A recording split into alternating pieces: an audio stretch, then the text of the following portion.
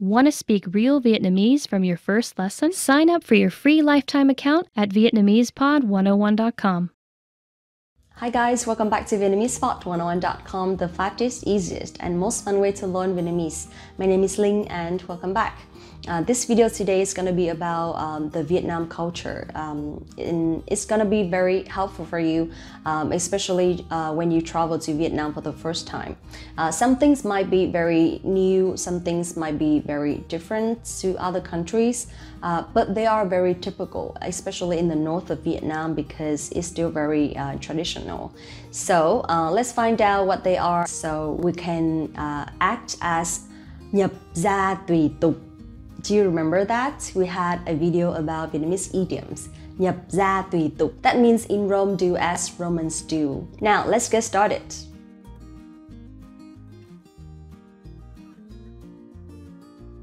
The first one, the most common one, which is greeting people. We greet people all the time, right? We greet everywhere in the world. But in Vietnam, it's very, very important and very respectful if we greet older people. The most common way to say hi to someone is, for example, they are like a little bit older than you only. So we can say em chào anh and em chào chị. That means hello brother or sister. Cháu chào cô or cháu chào chú means like hello miss or Mrs. or hello Mr. Hello sir. Okay? Cháu chào cô, cháu chào chú. Or even higher, even if they are older, so we can say cháu chào bác, cháu chào bác, cháu chào ông, and cháu chào bà. Okay, so remember, it's very important to greet older people to show respect.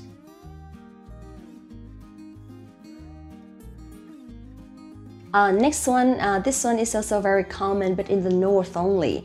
Recently, it's been not very common in the south because maybe southern people are more open-minded and they don't really care a lot if you do it or not, which is to say something like have a good meal before eating or after eating. Okay, so in Vietnamese we say cháu mời cô chú ăn cơm.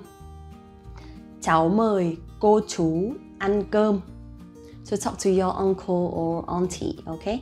Cháu mời cô chú ăn cơm means like please eat or have a good meal, okay? But after eating, you also say cháu mời cô chú ăn cơm. That means I'm done or I finished.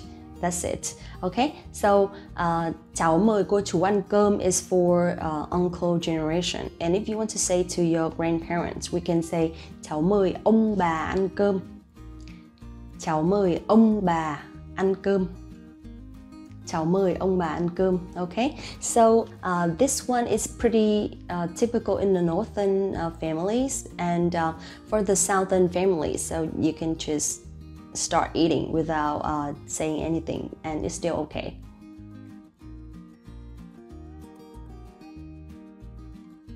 The next one, I think this one is also very nice to do.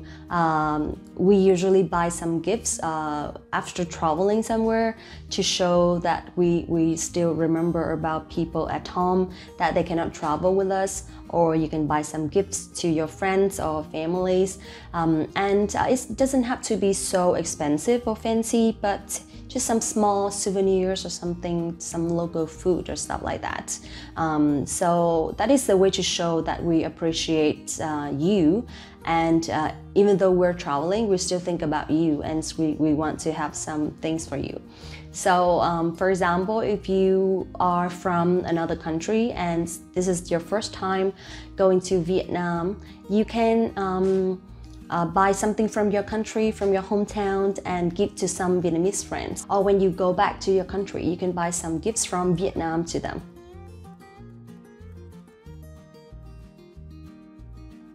The next one is also very important. You should take off your shoes when entering someone's house. This one is to show respect, and for some people, they don't really clean their house every day, but they do have slippers for walking around inside the house. But for some families, it's okay not to take off your shoes, so it depends on each family's habits. But usually, to show respect, we should take off our shoes when entering a house.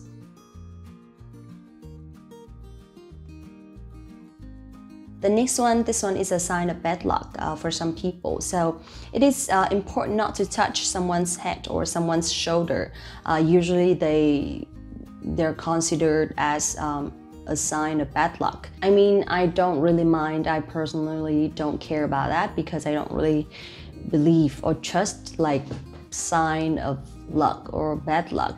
So it's okay for young people, I guess, but for some of my old friends, when I remember that I used to touch their shoulder and they still like touch the other side, which is weird. I don't know.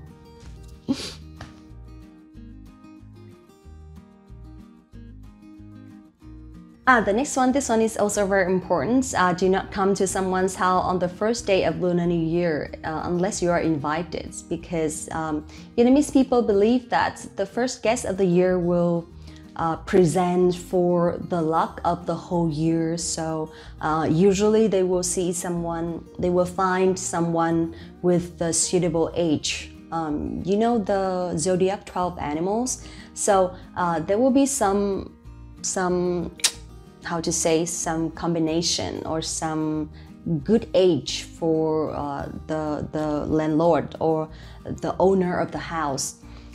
So they would invite those people to come visit their house on the first day of Lunar New Year to bring luck for the whole year. So it still happens in my family, although not all the time we can find the right person. So which is like make it randomly. But for some people, especially for business owners or businessmen, they trust that a lot. So just in case, just to be careful, do not come to someone's house on the first day unless you are invited.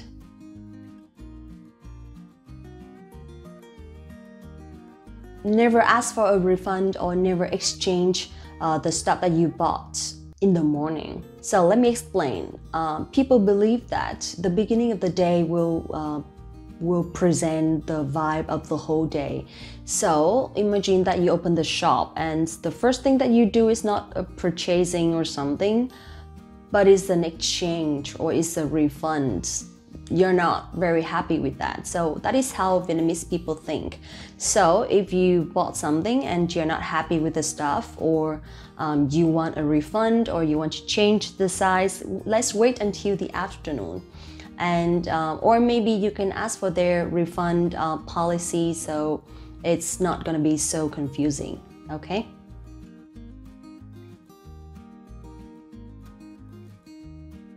Asking for money or borrowing money on the first day of lunar month is not a good sign of luck. So if you tend to borrow someone's money, or if you want to ask for some help or something, for some business owners or businessmen, try to avoid the first day of lunar month, okay?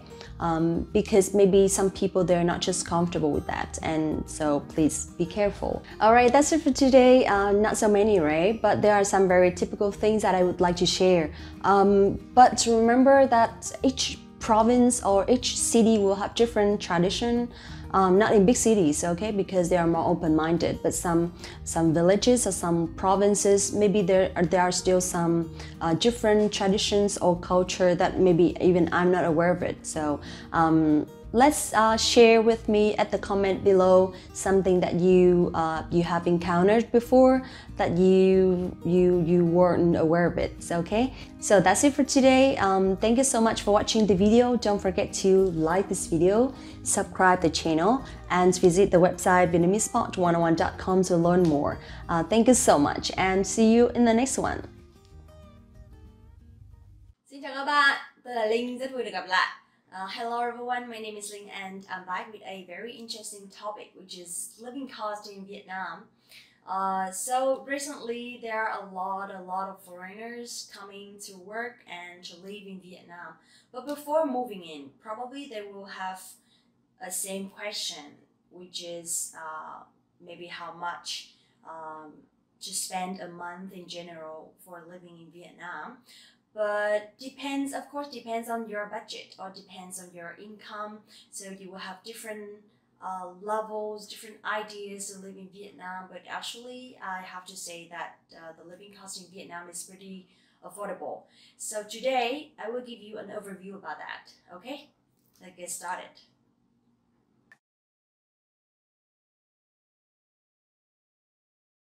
Okay, so first let's talk about the currency. In Vietnam, we use Vietnam đồng, which is VND, and $1 is 22,500 Vietnam đồng. So usually we make it around 21 or 22, but because we have too many zeros, so a lot of foreigners, they get confused when they first come to Vietnam. Usually the way we use in Vietnamese is we leave the last three zeros. For example, 22,000 Vietnam đồng, we will say 22. Or 100,000 Vietnam đồng, which is around $4, less than $4, we will say 100. That's how you can manage. That's how you can recognize the value of money in the Vietnam đồng. Okay?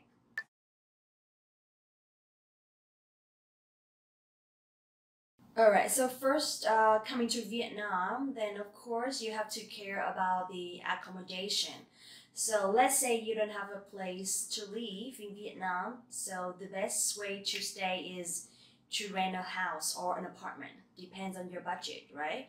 But for me, I think the rate for local people is slightly cheaper than the rate for foreigners, because usually foreigners, they would prefer to stay in probably big building with service or with management or with security or parking lot, something like that. I would say depends on how large the apartment is or how large the house is, then it will affect the rent. So for me, I moved from Hanoi, I moved to Ho Chi Minh City, and I rent a place around 6 million. 6 million Vietnam đồng, which is around $300, probably less than 300. And I don't have to pay for any management fee or internet or something. So it includes everything except water and electricity. Okay, so for foreigners, usually I see my coworkers, they rent around $400 or $500 an apartment, a big one. Okay, so for the rent, something like that. And the rent in Vietnamese is tiền thuê nhà. Tiền thuê nhà. Thuê here means to rent. Nhà is the house and tiền is money. So tiền thuê nhà is the rent.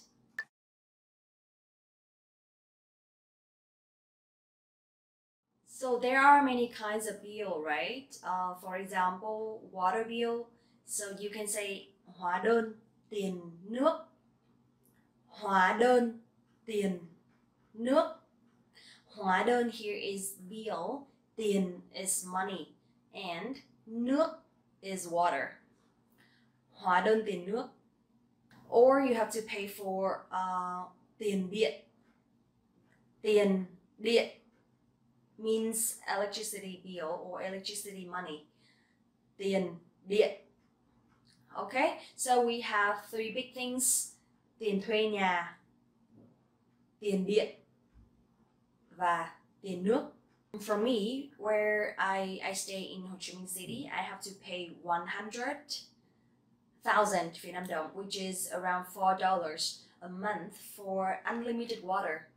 But for electricity, it'll be around probably 200 Vietnam đồng or 300 Vietnam đồng, depends on how much electricity I use. So if some months are very hot, I have to use the AC a lot, so it will be around 700. It's like $35, something like that. One more thing you have to pay for is the internet and the Wi-Fi, right? So you can say tiền internet. Tiền means money. Tiền internet or tiền mạng. Tiền mạng. Mạng here is a network. So tiền nhà, tiền điện, tiền nước, tiền internet. Alright, so before renting, usually in Vietnam, they will ask, the landlord will ask for 1 or 2 months deposit, depends on how long you stay. From the north, usually the landlord will ask for 3 months minimum. But in the south, they will ask for at least 1 month, only that. So landlord is chủ nhà, chủ nhà, chủ nhà. And the deposit money is tiền đặt cọc. Tiền đặt cọc. Tiền đặt cọc.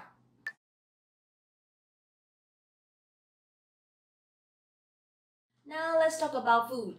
In Vietnamese, đồ ăn. Đồ ăn. Đồ ăn. And also for drinks, you can say đồ uống. Đồ uống. Đồ uống. So ăn is eat and uống is drink. For local food, it's very, very affordable. I have to say that. So usually you can easily find a bowl of rice or a bowl of noodles or any kinds of noodles in Vietnam with around 30,000 or 40,000. That is cheap, okay? 30 or 40,000. So local food, đồ ăn địa phương. Đồ ăn địa phương. We have many kinds of local food, which I will introduce in another video, so keep in touch. In Vietnamese, restaurant is nhà hàng. Nhà hàng. Nhà hàng. Or we have another common word, which is quán ăn. Quán ăn. And when you come to this kind of restaurant, it will cost around 100 to 150 each person. But of course, depends on how much you order, right? If you want to have a dating environment or if you want to go to a fancy restaurant, there will be unlimited price, okay?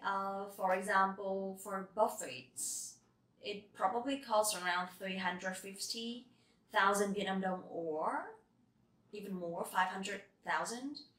And for seafood buffets or something like that, it will cost around 600 or 700, which is $35 each person. But also there are a lot of Western restaurants in Vietnam, especially in Hanoi and Ho Chi Minh City. And if there are real authentic restaurants organized by Westerners or something like that, or some foreign chefs, it'll be around 1 million a person, maybe more.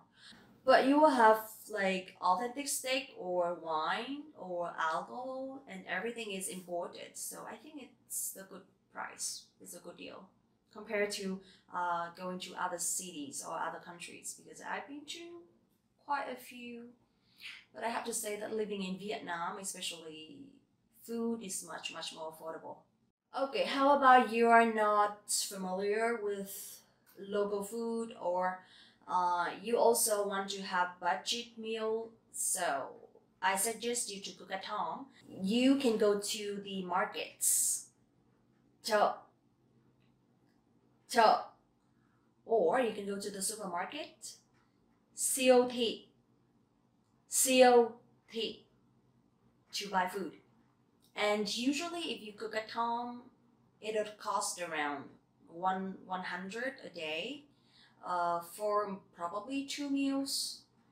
But if you buy like Western food or Western ingredients, it'll be around 200, 300, depends on the Of course, depends on the budget. But if I cook, usually I cook for myself only, and it costs around only 100, and I can cook like for 2 meals, something like that. Alright, now it's an interesting part, which is drinks. I have to say beer in Vietnam is super cheap. You can easily find in siêu thị tiện ích, siêu thị tiện ích, it's convenience store, or supermarket, siêu thị, or anywhere. Any kinds of restaurants would have many kinds of beer. So usually if you buy it at siêu thị tiện ích, it will cost around 15,000 or 20,000. It's like less than $1. You can have a bottle of beer or a can of beer. And it's good. It's good. It's authentic, right? But if you go to a restaurant, nhà hàng, then you will have to pay around 30,000 or 40,000. Even more, depends on the restaurant.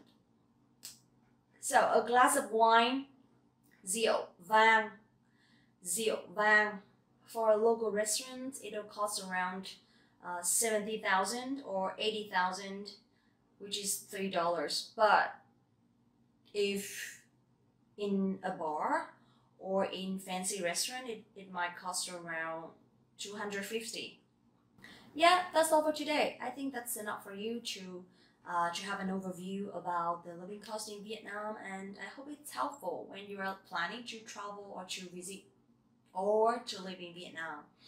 So please don't forget to like the video, subscribe the channel, and visit the website VietnamesePod101.com to learn more Vietnamese with us. I'm Linh, and thank you so much for watching the video. See you next time. Xin chào và hẹn gặp lại. Xin chào và hẹn gặp lại.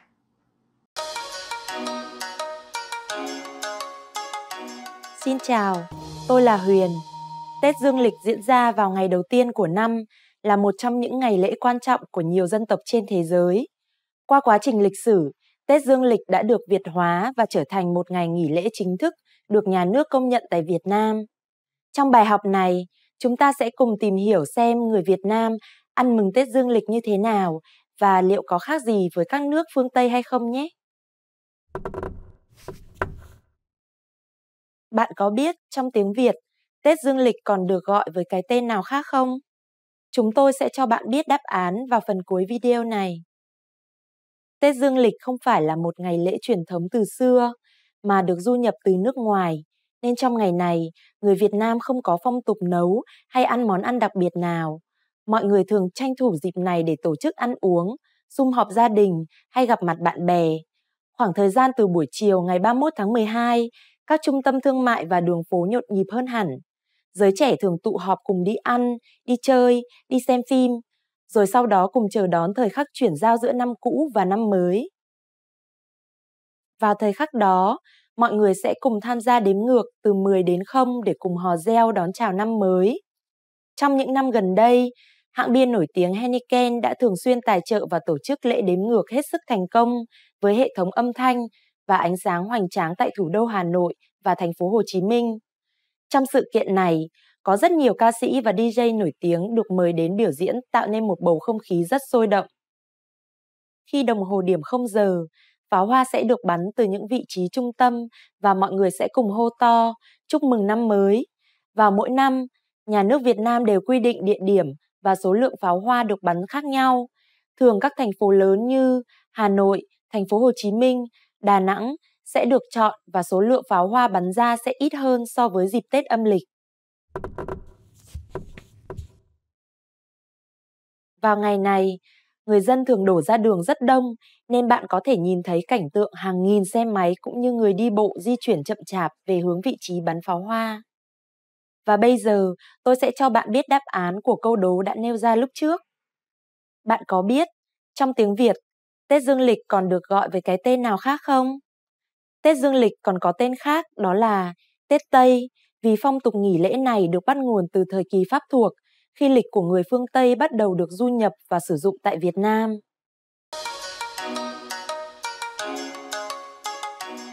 Xin chào, tôi là Huyền. Tại Việt Nam, mặc dù không phải là ngày nghỉ chính thức, Nhưng Giáng sinh được coi như một ngày lễ chung, được tổ chức vào tối ngày 24 và kéo sang ngày 25 tháng 12. Trong bài học này, chúng ta sẽ cùng khám phá các hoạt động của người Việt Nam trong ngày Giáng sinh tại Việt Nam như thế nào nhé. Bạn có biết câu chúc dành cho Giáng sinh người Việt Nam hay dùng là gì không? Chúng tôi sẽ cho bạn biết đáp án vào phần cuối video này. Trước Giáng sinh, hay còn gọi là Noel khoảng một tuần, các khu trung tâm thương mại và khách sạn lớn đã bắt đầu trang hoàng với những cây thông và hình nộm ông già Noel cùng các chú tuần lộc để thu hút sự chú ý của người dân. Đường phố trong ngày này cũng được thắp sáng và trang trí bằng nhiều ánh đèn màu sắc. Vào ngày Giáng sinh, những gia đình theo Công giáo sẽ chuẩn bị tham dự thánh lễ tại thánh đường giáo xứ của mình. Các nhà thờ được trang trí với đèn điện lung linh để đón giáo dân vào đêm ngày 24. Mặc dù phần lớn người Việt Nam theo đạo Phật, nhưng với xu hướng hội nhập quốc tế thì những năm trở lại đây, Giáng sinh đã trở thành lễ hội văn hóa được nhiều người chào đón. Đặc biệt là giới trẻ, ngay cả những người không theo Công giáo cũng háo hức chuẩn bị quà tặng cho bạn bè và người thân trong ngày lễ này. Các đôi trai gái và các nhóm bạn bè sau khi đi ăn, đi chơi, chụp ảnh với cây thông, người tuyết lớn thì thường đến nhà thờ xem giáo dân làm lễ để cảm nhận không khí của ngày Noel một cách trọn vẹn. Sẽ rất thiếu sót nếu không nhắc đến nhân vật quen thuộc trong ngày lễ này, đó là ông già Noel. Các công ty nước ngoài tại Việt Nam thường thuê người đóng vai ông già Noel để tham gia biểu diễn trong bữa tiệc Giáng sinh dành cho các nhân viên cùng gia đình của họ. Ngoài ra, ông già Noel cũng xuất hiện thân thiện và chụp ảnh cùng các em bé tại các trung tâm giải trí lớn. Trong một tuần lễ trước ngày Giáng sinh, dịch vụ ông già Noel, cô gái tuyết hay bà già Noel chuyển phát quà cũng được mọi người sử dụng rất nhiều.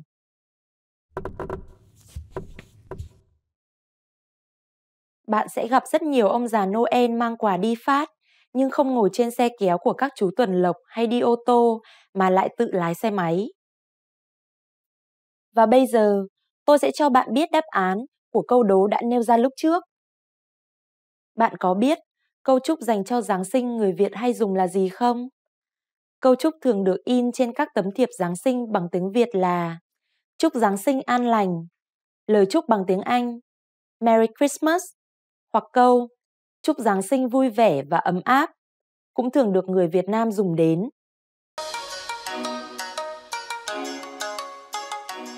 Xin chào, tôi là Huyền. Tết cổ truyền là dịp lễ quan trọng nhất trong năm của người Việt Nam, diễn ra từ ngày 28 tháng Chạp đến ngày mùng 3 tháng Giêng theo âm lịch.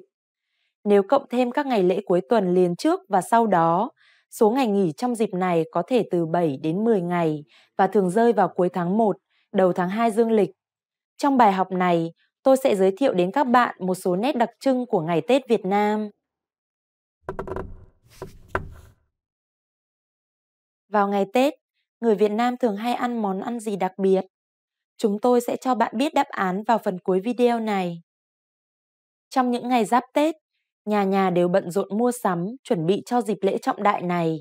Các gia đình thường sắp xếp, sửa sang lại nhà cửa sao cho gọn gàng, ấm cúng và sẽ trang trí phòng khách bằng các loài hoa, cây biểu tượng cho ngày Tết Việt Nam như hoa mai, hoa đào, quất. Các thành viên trong gia đình sẽ sum họp đông đủ trong bữa tối tất niên. Trước đó, các gia đình thường đã chuẩn bị 2 mâm cỗ để cúng gia tiên và thần linh thổ địa vào lúc 0 giờ sáng mùng 1. Vào đúng thời khắc giao thừa, pháo hoa sẽ được bắn lên từ trung tâm thành phố. Những người dân ở đó sẽ lên nơi cao nhất của các tòa nhà để ngắm pháo hoa. Còn những người ở xa hơn thì thường đến địa điểm bắn pháo từ trước đó nhiều giờ để chiếm được vị trí đẹp hoặc có thể xem trực tiếp từ TV. Sau khi pháo hoa kết thúc, nhiều người sẽ đi hái cành lá non từ chùa về để lấy may về nhà. Tục lệ này gọi là hái lộc. Sang ngày đầu tiên của năm mới, người Việt Nam có phong tục chúc Tết. Con cháu sẽ chúc Tết ông bà, bố mẹ, và người lớn thì thường mừng tuổi, tức tặng tiền để trong phong bì lì xì màu đỏ cho trẻ nhỏ và chúc. Hay ăn chóng lớn, vâng lời cha mẹ. Người ta thường hay nói chúc mừng năm mới hoặc chúc vạn sự như ý trong dịp này. Ngoài đến chúc Tết những người họ hàng thân thiết, mọi người còn đi lễ chùa và những ngày sau đó, người ta thường đến nhà hàng xóm, bạn bè chúc Tết và gặp gỡ, ăn uống.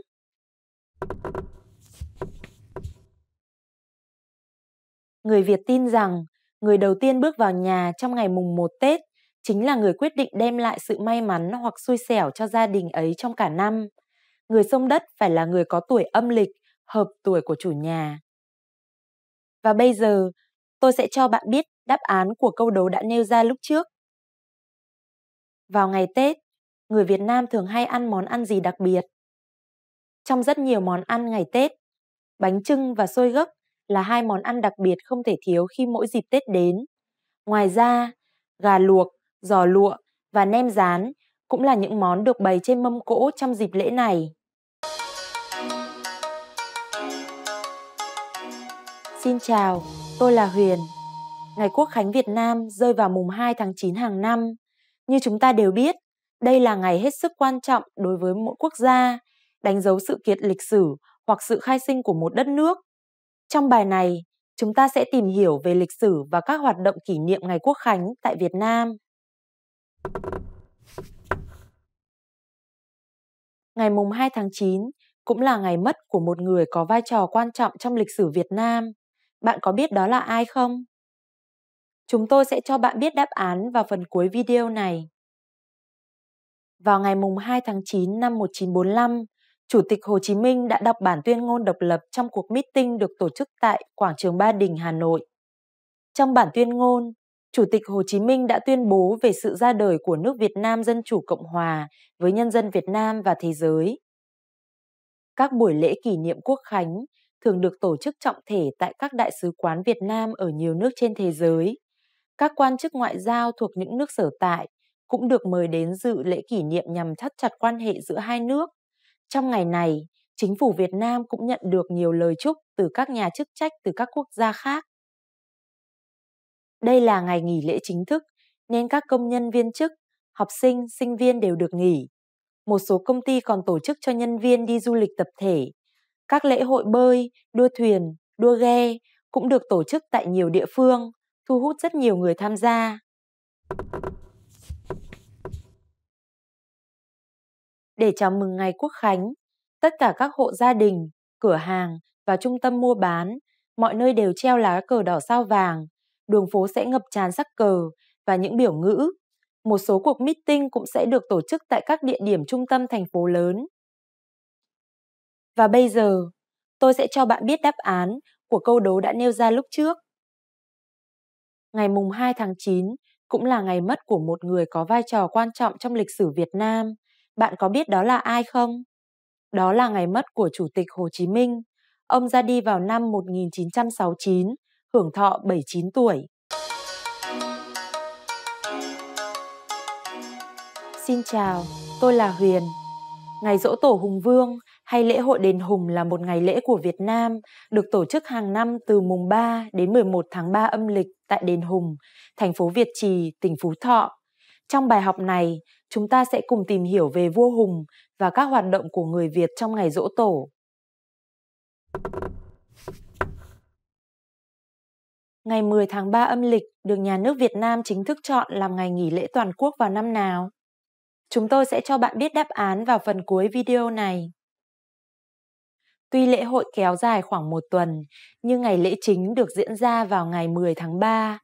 Ngày này đã được công nhận là một trong những ngày quốc lễ của Việt Nam, thể hiện rõ đạo lý uống nước nhớ nguồn. Theo truyền thuyết, thì Lạc Long Quân và Âu Cơ được xem như thủy tổ của người Việt, cha mẹ của các vua Hùng. Thời kỳ Hùng Vương là một giai đoạn rất quan trọng trong lịch sử dân tộc, đã xây dựng nên một nền tảng của văn hóa Việt Nam và truyền thống yêu nước. Theo truyền thuyết, vua Lang Liêu đã sáng tạo ra món bánh chưng bánh dày và các vị vua Hùng đã dạy cho người Việt Nam biết cách trồng lúa. Chính vì vậy, một trong những cách người Việt chào đón ngày lễ là tổ chức một mâm cỗ gồm có mâm ngũ quả, bánh chưng bánh dày và gạo. Truyền thuyết về nơi xây dựng ngôi đền có thể được truy nguyên tới vua Hùng thứ nhất, người đã đến thăm 99 địa điểm khác trước khi tới núi Nghĩa Lĩnh.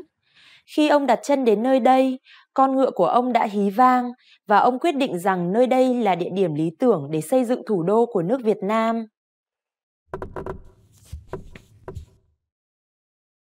Lễ hội bao gồm rất nhiều hoạt động đậm đà văn hóa Việt Nam như lễ dâng hương, lễ rước hoa, diễu hành voi, múa lân.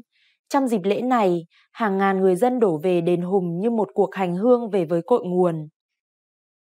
Và bây giờ, tôi sẽ cho bạn biết đáp án của câu đố đã nêu ra lúc trước. Ngày 10 tháng 3 âm lịch được nhà nước Việt Nam chính thức chọn làm ngày nghỉ lễ toàn quốc vào năm nào? Từ năm 2007, ngày này đã được chính phủ Việt Nam quy định là ngày nghỉ lễ trên toàn quốc. Theo quan niệm của người xưa, ngày mùng 10 tháng 3 biểu tượng cho cội nguồn con rồng cháu tiên của người Việt. Want to speak real Vietnamese from your first lesson? Sign up for your free lifetime account at Vietnamesepod101.com. Hello again. So today we will talk about top Vietnamese dishes you must try when you travel to Vietnam.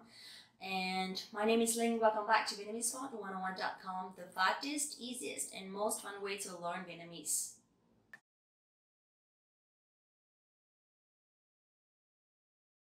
I'm from Hanoi, the capital of Vietnam, and which is the north. So I've lived there for like my whole life. I just moved out 2 years ago, almost 3 years ago, and now I'm living in Ho Chi Minh City, which is the south of Vietnam. So I have to say that my taste is very northern. Like I love northern food. I love the taste there. But since I moved to Ho Chi Minh City, I have different experience about the southern food, the local food. So today I share you some differences between the food in the north and the food in the south. In the north, we prefer to have the natural sweetness of the ingredients. So we don't really put so much seasoning or too many different ingredients, but instead we prefer to enjoy the real flavor of the food, of the ingredients. And food in Ho Chi Minh City, which is the south of Vietnam, I feel like here they like to have a lot of seasoning, a lot of ingredients, a lot of oil. They put a lot of sugar and oil in the dishes.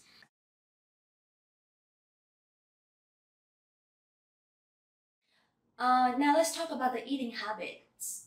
There are some very typical cultures in Vietnam. For example, when eating, we use the chopsticks instead of using fork or knife. But we use chopsticks and spoons. Also, when eating, usually when we start eating, young people in the family will address old people in the family to show respect. We say something like, have a good meal or bon appetit. So in Vietnamese, you can say, con mời bố mẹ ăn cơm. So I address my parents, con mời bố mẹ ăn cơm. So from the north, people would prefer to have dinner together at home, but from the south, people will go out for eating. So that is the big difference between the northern people and the southern people.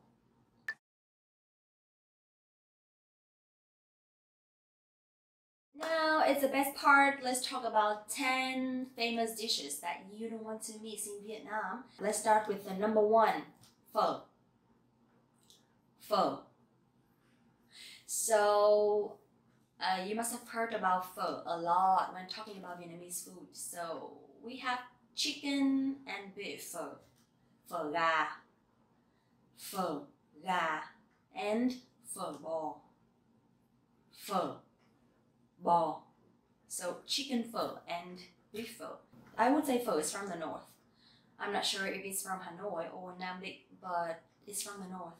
So it's very sweet, the natural sweetness of the meat and the bones, and also the combination between some noodles, some soup, some meat, some onion, some spring onion, and a little bit of chili sauce and fish sauce and lime.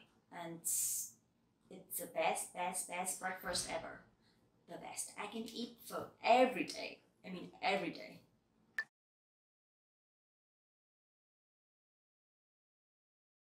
Next one is bánh mì ba tê. Bánh mì ba tê. So I think you know about bánh mì. It's famous. It's popular everywhere in the world, and there are many kinds, many versions of bánh mì. But it's also like the inspiration for Miss Universe. She has a bánh mì custom when going to the competition, and it's very funny. But I have to say that bánh mì is like the symbol of Vietnam. So we have bánh mì pate, bánh mì chả, bánh mì trứng, bánh mì thập cẩm, bánh mì heo quay, bánh mì xá xíu, many kinds. So don't forget to try one bánh mì when you are traveling or when you are walking on the road. It can be easily found everywhere.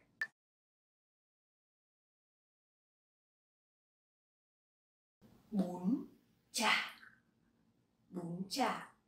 Bún chả is one of the best dishes that every foreigners love because it's easy to eat, it's tasty, it's light, it's healthy, and it's just delicious. So usually bún chả is made of pork. I can't only think about the other versions of bún chả, but this is pork, and they chop the meats. They mix with some seasoning and they grill it. And the fish sauce is the key point of the dish. Okay, you have to mix some fish sauce and some sugar, some vinegar, garlic, peppers. You have to boil it a little bit to make it to make all the flavors go well together or something. And then you eat with noodle, with the rice noodle, which is bún. So bún is the noodle and chả is the meat. Amazing.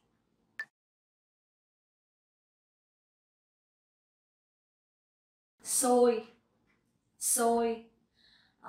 Soy is sticky rice, and you know, maybe you know mango sticky rice from Thailand, but in Vietnam we have also many different kinds of soy.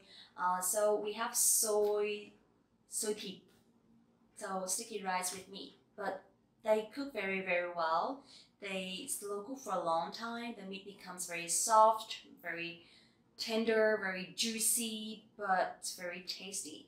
And we eat with sticky rice. So also we have soy mo from corn. So it's like corn sticky rice, soy xéo, soy gà, soy chả, soy pate, soy a lot. But for me, sticky rice is a little bit hard. It's a little bit heavy for breakfast. So usually I eat sticky rice for lunch, or it's like in the middle of the day.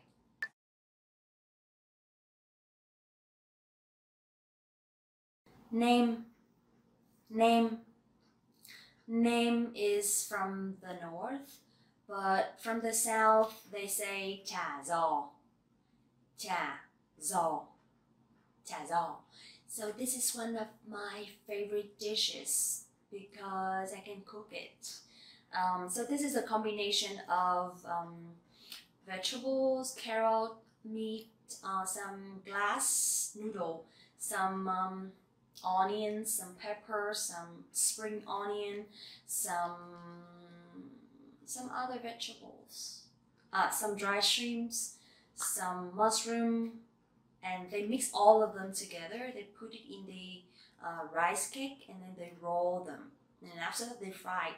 So it will be very crunchy outside, but very soft and moist inside. And you have to make a sauce to eat with noodles. So usually we eat nem with bún chả.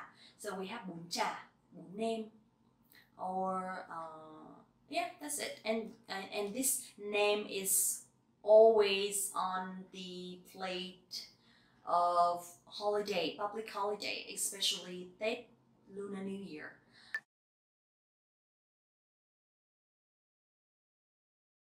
Bánh cuốn. So the special thing about this dish is it's very light, and you can either eat for breakfast, for lunch, for brunch, for snack in the afternoon, and even for dinner. So it's very flexible, and the key is also the sauce, the fish sauce. So we have bánh cuốn Thanh Trì, bánh cuốn Hà Nội, bánh cuốn Tây Hồ. Usually it's like the name is from where the bánh cuốn is made.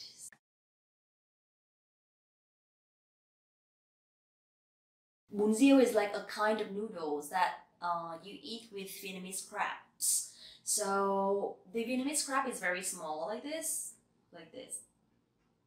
not that big, so very small. So they will make it, they will, how to say, smash it, the crabs, and then when it becomes very small, they will use water to filter the water, and then the meat of the crab will come out from the shell, and then they cook the soup with that liquid, and it becomes very sweet, the natural sweetness that I told before. So after that, they put some tomato, tofu, onions, probably beef, or depends on your taste. They will put ingredients, and then you eat with noodle. And the soup is amazing. It's very sweet. It's very light. It's very healthy as well, and it's just tasty.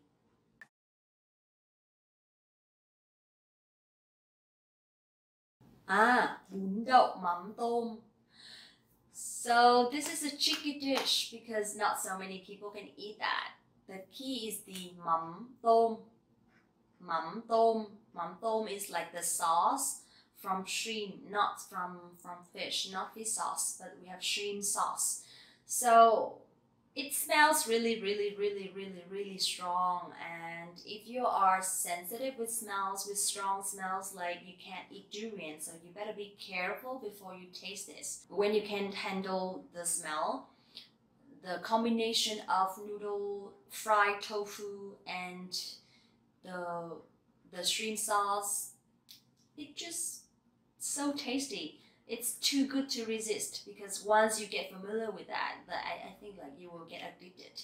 So nowadays we have some other kinds of protein to eat with bún đậu mắm tôm, because before, when we were very poor, our parents or maybe grandparents designed this dish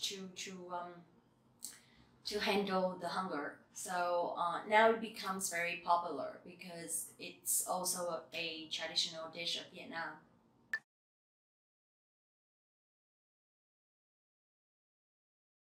Bún bò Huế. Bún bò Huế. So this is one of the dishes from the center of Vietnam, which is Huế. So bún here, it's also a kind of noodle, and bò is beef. So this is basically from beef and beef bones. The soup is very tasty. It's very sweet. It's very sweet, and also because it's from the center, so they put some sugar, I guess. Also, they put some gingers and some other kinds of herbs that I'm not sure the name, because usually the soup is the secret, the key of the dish. So bún bò Huế. Bún bò Huế.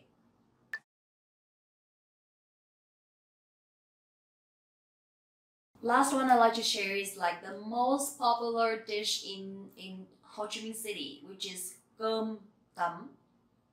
Cơm tấm. Cơm tấm is everywhere. It's like they can eat for breakfast, they eat for lunch, they eat for dinner, they eat anytime. And it's very healthy, it's very light, it's very cheap. It's only around 25,000, which is $1, and you can have a box of cơm tấm.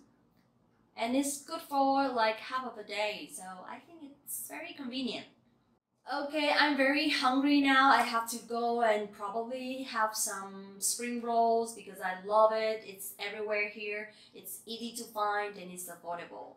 I hope that you like this video, and I really like these kind of topics that you suggested. So please suggest more topics for the next videos.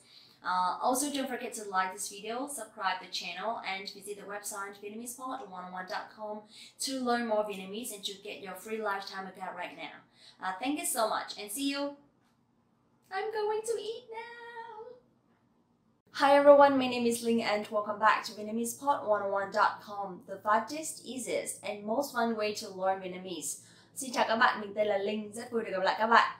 Are you confused every time pronouncing Vietnamese name because it has tone, it has different accent or different pronunciations, or you just don't know whether is their name or their last name? So today I'll be introducing and sharing you guys some common Vietnamese names and how to pronounce them. Okay, now let's get started.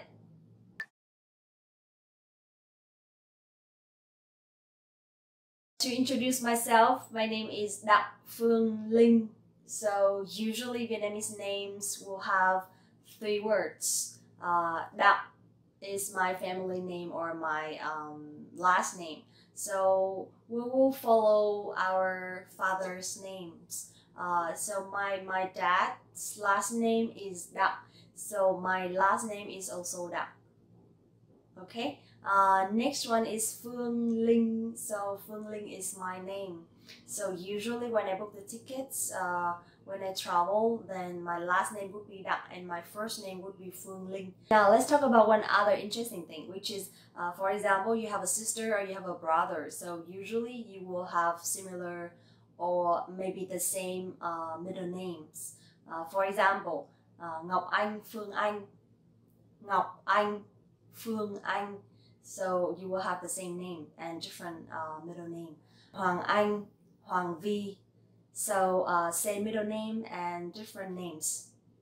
Or, but it doesn't have to be the same every time, okay? For example, in my family, my name is Phương Linh. My elder sister is Thủy Chi.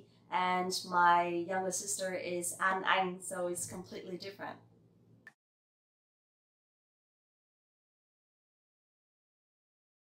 Next one is some very common names, okay? For example, for female names, usually in Vietnam, you will see Linh a lot, or maybe Trang as well. Especially in the north, people really like to name their baby as Anh. You will have a lot of versions of Anh, for example, Phương Anh, Ngọc Anh, Thùy Anh, Lan Anh, etc. Because just like my father as well, he believes that if your name starts with letter A, then you will be in the top of the list. So you will have to try harder because usually teachers will call your name a lot when it comes to check homeworks or something. Also, you may hear a lot Ngọc or Hiền. So usually the names of baby girls will mean something like beautiful or smart or nice, something like that. But they are both from traditional language, Vietnamese traditional language. So sometimes names have meanings, but sometimes they don't. It's just a name.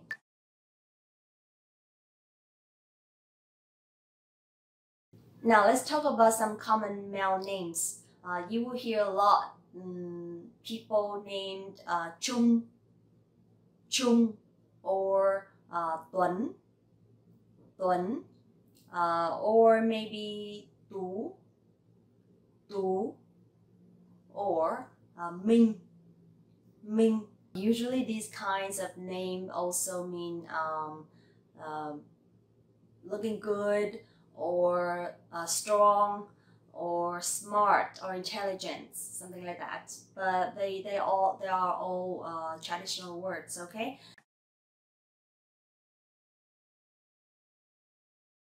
Now let's see how to pronounce some full names in Vietnamese, okay? Let's try my name first. Đặng Phương Linh. Đặng Phương Linh. So my last name has dấu nặng and my name has no tone. Đặng Phương Linh. Alright, next one is Nguyễn Ngọc Mai. Nguyễn Ngọc Mai. So Nguyễn has dấu ngã, Ngọc has dấu nặng, and Mai has no tone. Nguyễn Ngọc Mai. Phạm Thu Hằng. Phạm Thu Hằng. So Phạm has dấu nặng, Hằng has dấu huyền, and Thu has no tone. Phạm Thu Hằng. Đặng Thanh Huyền. Đặng Thanh Huyền. Đặng Thanh Huyền. Okay, and some male names. For example, Phan Anh Minh. Phan Anh Minh. This one is a little bit easy to pronounce because it has no tone at all. Phan Anh Minh. Nguyễn Ngọc Tú. Nguyễn Ngọc Tú. Nguyễn Ngọc Tú.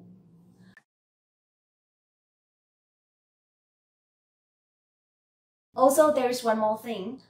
Usually Vietnamese people will not address each other by their last names. My name is Đặng Phương Linh, so when I introduce myself, tên tôi là Đặng Phương Linh, they will not address me as Miss Đặng or cô Đặng. No, they will call me okay, chào Linh.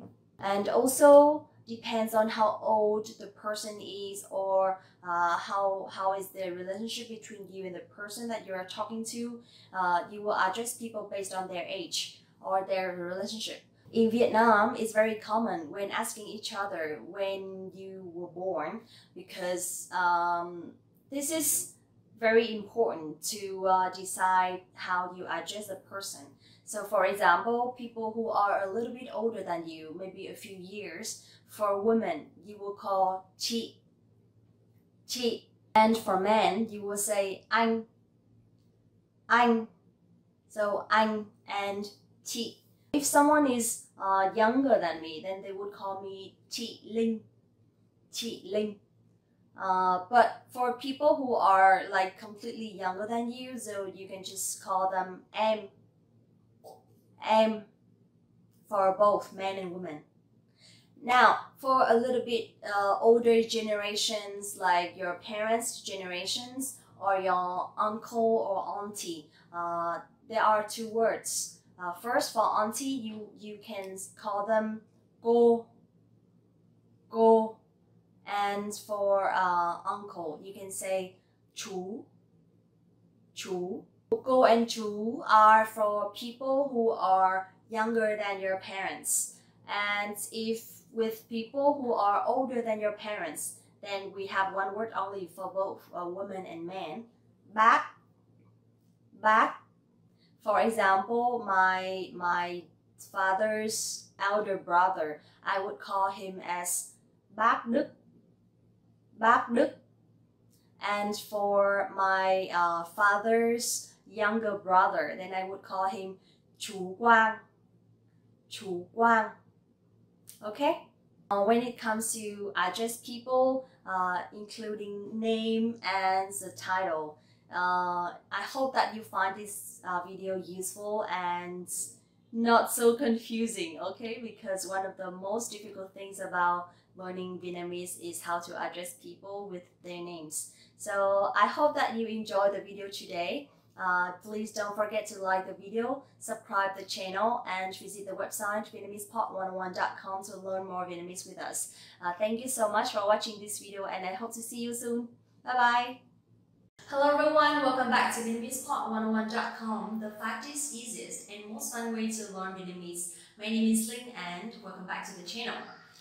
The reason why that I dressed like this today is because it's freezing here, yes, in Hanoi. And it's also very tricky for me to make this topic today because it's about things you should not do in Vietnam.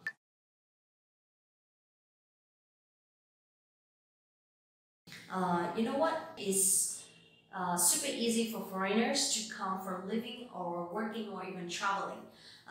Plus, there is not so much pressure because I think it's because of the policies or because of the law, and a lot of foreigners enjoy living here. So when I put myself into a foreigner's perspective, I realized that still there are some things that we should avoid. So today I'm going to show you guys what they are.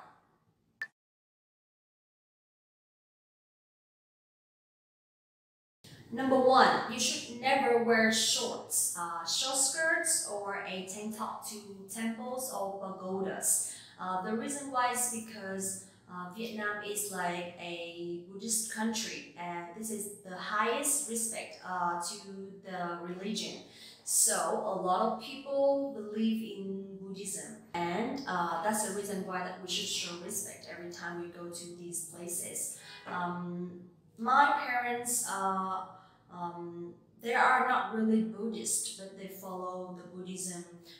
They follow the Buddha. They believe in them, not really deeply, but they are still learning and praying.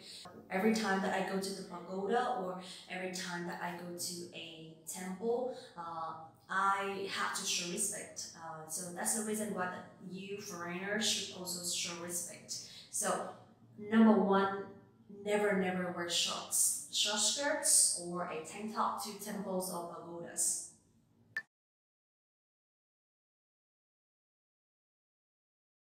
Number two, please don't lose sight of your belongings, especially wallets or phones. I'm going to explain a little bit about this. Where I'm from, which is Hanoi City, the safety is a little bit higher. I think it's because of the capital. So I can easily travel around at night without worrying anything. But in big cities like Ho Chi Minh City, which is the biggest city of Vietnam, it's a little bit more complicated because there are a lot of people from everywhere, and it's not really easy to control everything. So when you are traveling, especially walking around the tourist areas, please be careful with your phones and your wallets, because I personally experienced once someone suddenly came and stole my phone from my hands when I was using it. So just be careful a little bit.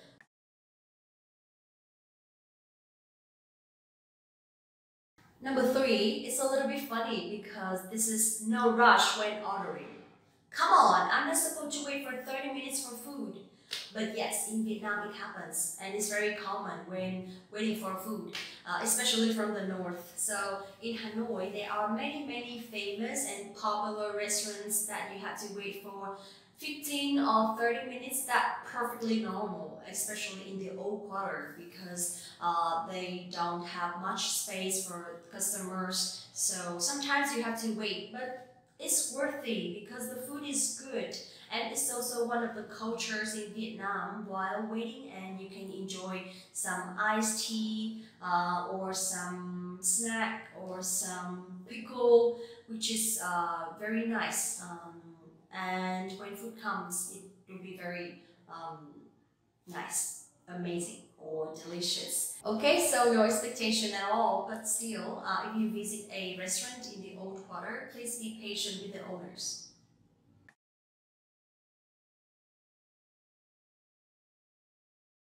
Number four, please don't show affection in public. I think in the south is fine, in Ho Chi Minh City is fine, but in the north, in Hanoi, everything is still a little bit closed, and we really don't really kiss each other in public. Hugging is fine, holding hands is fine, but kissing is still a little bit. For me, it's fine. For young generation, it's fine. But for old generation, I think it's not very comfortable when seeing this. So please just be careful a little bit, or maybe you can just hug.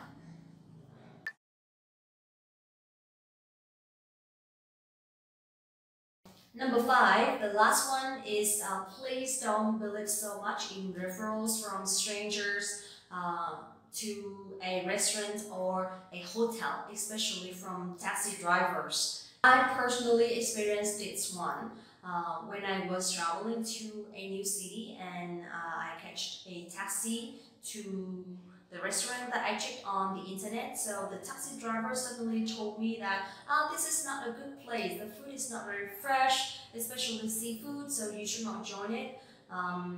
And I suggest you to go to this seafood market, and it's very tasty and very famous and also affordable. So I was thinking maybe he's local and he knows more clearly than me, and I trusted him. But then when I came there, I realized that this is just a normal restaurant with a lot of tourists. So again, please believe in your choice, believe in what you search and the reviews from the internet about any places, because sometimes the taxi drivers, they just want to get some commissions from the restaurants or the hotels. So if the reviews on the internet are good, then you can easily trust. But for strangers, especially taxi drivers, so I wouldn't recommend. Okay, so there are a few things that I'd like to share to you guys. I hope it's helpful for your next trip to Vietnam and I hope you like it. Please also don't forget to like the video, subscribe the channel and visit the website VietnamesePod101.com to learn more Vietnamese. Thank you so much for watching the video and see you next time. Hey guys, it's Ling. Welcome back to VietnamesePod101.com, the fastest, easiest, and most fun way to learn Vietnamese. Today, we will be talking about Vietnam history and I'm so excited, so let's get started.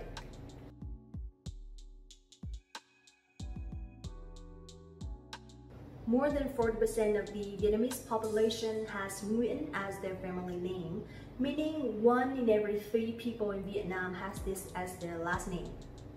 A Vietnamese full name is slightly different in structure compared to Korean and Chinese names, as it has 3 main parts: last name, middle name, first name, in this order, with the most common length being 3 or 4 words. Some even have 6 or 7 words in their name. But why Nguyen is the most popular last name in Vietnam? I'll tell you right now. During the years from 420 to 528, a large part of the Nguyen family, China, moved down to the south and immigrated to Vietnam. Their community started to adopt Vietnamese culture and set the primary base for the growth of Nguyen last name. Until the end of the 1st century, the immigration wave of Nguyen families from China still was going strong and continued to increase the number of people with Nguyen last name in Vietnam ever since. Also, in Trần reign, after taking over the country from Lý dynasty, Trần Thủ Độ, who was in charge to run the country on behalf of the teenage king Trần Cảnh, required all the members of Lý royal family who lived hidden to change their last name into Nguyen. The purpose behind was to remove Lý as the last name so nobody would know about its existence. But the question of why Trần Thủ Độ chose Nguyen as the last name to replace Lý with is still unanswerable. Maybe it was just a random choice. Since then, it became an unwritten rule that all the people that had the family name of the previous royal family must change theirs to Nguyen. History repeated itself when Ho family defeated Trần monarchy and took over the country. Ho royal family wanted to find and kill all the Trần family members. At the end, fearing the revenge from the next reign, members of Ho family changed their last name into Nguyen so no enemy could find them. As a result of these many historical events which led to the establishment of Nguyen, the last royal family of Vietnam's history, the number of Nguyen families throughout the country had become bigger than ever. In the medieval ages, people from the lower class didn't have a family name at all. In 19th century, Vietnam was the territory of the French. The French has a large-scale population investigation during that period and faced a huge challenge, which was that many Vietnamese people didn't have a correct last name. So the French decided to give those people a last name and they chose Nguyen. Despite the French decision, Nguyen still was the most common last name amongst the Vietnamese. However, this event once more escalated the number of Nguyen people in the total population. Now, whenever you meet a Vietnamese with Nguyen family, not only you can be certain of their country or origin, but also now you will know about the special history of their last name. Ho Chi Minh President, the most influential public figure during the Vietnam War, also shared Nguyen as a part of his name. His real name is Nguyen Sinh Cung. Now is a fun part. Since we are talking about Vietnam history, let's learn some relevant vocabulary. Lịch sử. Lịch sử. Lịch sử means history. For example, tôi đã nghe qua về lịch sử Việt Nam. Tôi đã nghe qua về lịch sử Việt Nam. And here you will see đã is a word that you can use to put the verbs in the past tense. For example, đã nghe qua, đã học, đã làm việc, etc. Next one. Quá khứ. Quá khứ. Quá khứ means the past. Hiện tại. Hiện tại. Hiện tại means the present. And tương lai. Tương lai. Tương lai means the future. Now, in sentence, tôi đã từng là một người rất nóng nảy trong quá khứ. Tôi đã từng là một người rất nóng nảy trong quá khứ. That means I used to be a very impatient person in the past. And here you will see one more grammar structure, which is I used to be, right? So here you can use đã từng. Đã từng. And then you put the verbs after that. For example, đã từng là means I used to be. Đã từng học, I used to study. Or đã từng làm việc, I used to work. Alright, I hope you liked the lesson today, and in the future, I hope that I will be able to deliver more lessons about Vietnam history like this. Thank you so much for watching the video, and don't forget to like this video, subscribe to the channel, and visit the website VietnamesePod101.com to learn more Vietnamese. See you in the next video. Bye bye! Want to speed up your language learning? Take your very first lesson with us. You'll start speaking in minutes and master real conversations. Sign up for your free lifetime account. Just click the link in the description.